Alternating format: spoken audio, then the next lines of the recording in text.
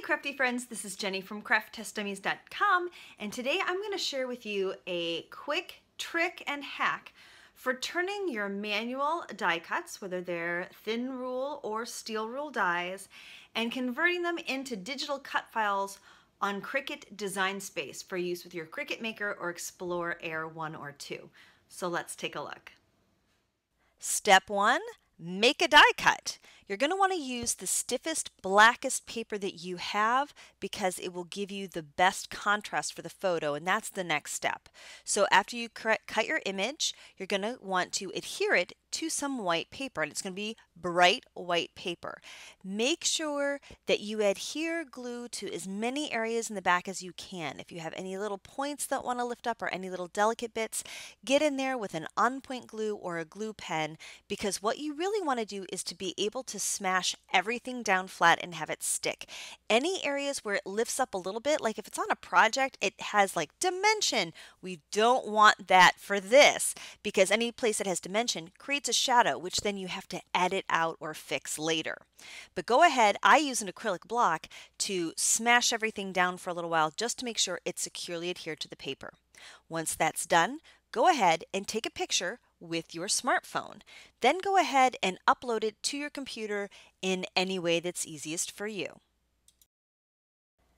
Now you're going to want to go ahead and go to your computer, make sure your Wi-Fi is good, and open up Cricut Design Space. This is a free online software that powers your Cricut Maker, your Cricut Explore Air. You do have to sign in to get an account, but it is free to use. Now I'm going to actually show you on a screenshot exactly how we do this. First, you're going to click New Project, and then you're going to go over to Upload. You'll see that little icon that allows you to upload an image, and I'm clicking it now. It gives you the opportunity to drag and drop a file, or you can browse something that's on your desktop. And my little flower photo is right there on top. So here she is, and the next thing you have to do is cut away all that white papery business, all the white background. So you can select simple, moderate complex, or complex. I just almost always select complex because it gives me the best detail. So you go ahead and click that, and now it's going to give you the opportunity to cut that away. And as you see, kind of zoomed in super fast, so you can zoom in or out using the little microscope or the little magnifying glass in the upper right hand corner, and then just click on the white bits, and it will allow you to start removing the white paper. Now, as this little green circle goes around, it's thinking about it, but what you want to see is the entire background covered with the little checkerboards. And the way I do that is I take my cursor, I go into an area, and then I click the mouse. And as you can see, by magic, all of those little areas are disappearing, leaving only the black die cut, which is why it was really important to have the die cut be black and securely fastened to the paper. Now, you're still going to get some residual smudge, because no matter how white your paper is, it's still going to have a little bit of smudge, and that kind of looks like these little gray granular bits. You see, they're very, very hard to see, but they're there. And as a matter of fact, we're going to erase some of them by selecting the erase tool on the upper left hand corner. It looks like a little eraser, and now I'm going to use my tool and just kind of mouse over those and click to try to get some of that out. But what I want to show you is a way that you can clean up this image without actually having to erase all of that manually. Now, before I show you my shortcut, I do want to point out there's some things you do have to clean up manually. So for example, this little area up here in the corner where the die cut was not great, I'm actually going through with my eraser tool and I'm getting rid of that black portion. Those are just the places where maybe the die cut didn't cut all the way through. I don't want that digitized. I don't want that part of my final project. So if you have any areas like that, you do have to go in with your erase tool and very carefully hover over the area and click one at a time, and it will clean up those little paper threads or those little boogers that are left over. You can see there's one here inside the wing that I'm getting now. I'm making my eraser tool super teeny so that I can actually get in there and clean those up. So make sure you do that kind of cleanup. That my little tip is not going to help you with. You do have to do that part.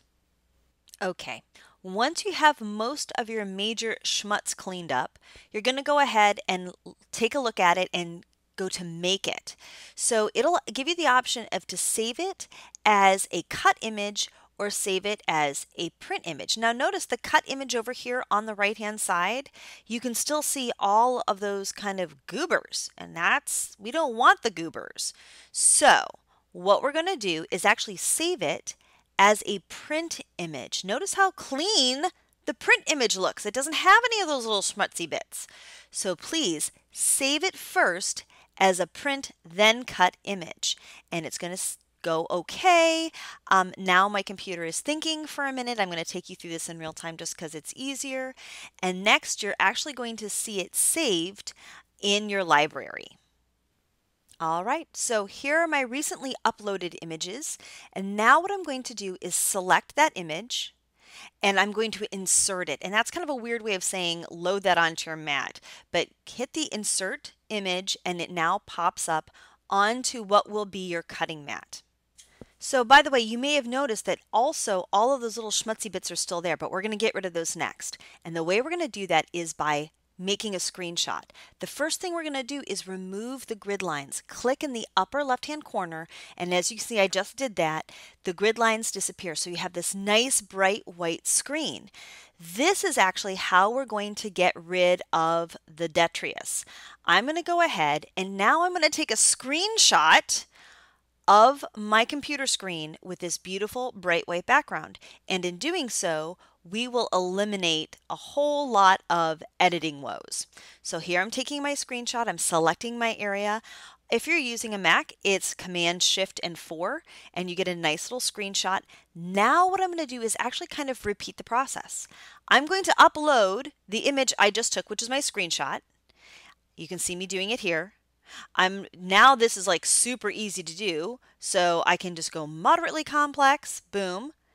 It's uploaded, and remember that process that we did at the beginning where I click and it turns the white areas into checkerboards? Look, I'm doing it again, and now I don't have to spend all of this time with my eraser tool trying to get rid of all of those little leftover bits. I can just select and click. Remember too, if you need to zoom in, you can use the little magnifying glass.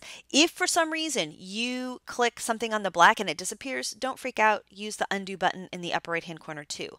But now I've got this beautiful clean image. This is the one that I want to save as my cut image. So now I'm selecting the one on the right. I'm selecting OK. And it's thinking, and boom, now I have a beautiful cut image, digitized, clean in my library. So if I insert that onto my mat, you can see that it's beautiful and clean, and now I can resize it. There's the first one, the print and cut. I don't want that anymore. But here's my new one in the upper left-hand corner. I'm going to get rid of that one for you. There it is. Now I can resize it. So I can take that die cut that I had that only cut one size. I can make it bigger. I can make it smaller. I can flip it. Now I can cut it in all the materials that I want and get more for my money. So I hope this has been helpful for you. If you thought this was difficult or whatever, please leave me a comment and I'll try and explain it a little more clearly. But in the meantime, have a good time digitizing your manual die cuts into die cutting files on Cricut Design Space. Thank you so much for watching. Please like, subscribe, and as always, have a crafty day.